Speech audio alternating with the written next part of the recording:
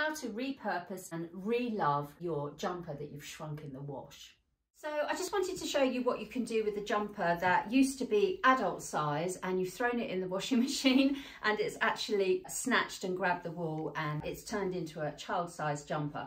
If you don't have a child this size, of course you could pass it over to them. What I'm going to do is I'm going to turn it into wrist warmers. I'm going to show you how I do it. So just try it on, put it up your arm and get it to about here, so about the length of your elbow. I can see where that is. I'll just pinch that, get to that point.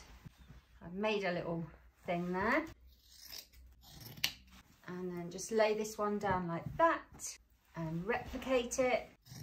This can go off to textiles, or alternatively, if you did have a small child, you can put that on them. And then what I'm going to do is I'm going to make myself a little thumb hole. So again, just pop it on and kind of measure where my thumb is. This is where I want it to go across my fingers. So my thumb is about here. So just pop your finger up there.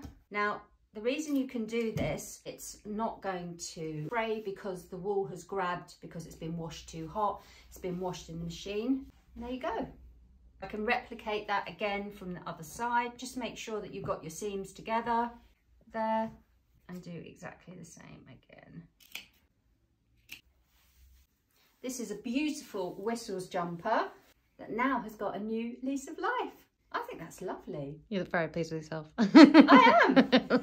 I am, but can you imagine that with like my leather jacket on and that lovely little pop of green? That's absolutely my green. I love it.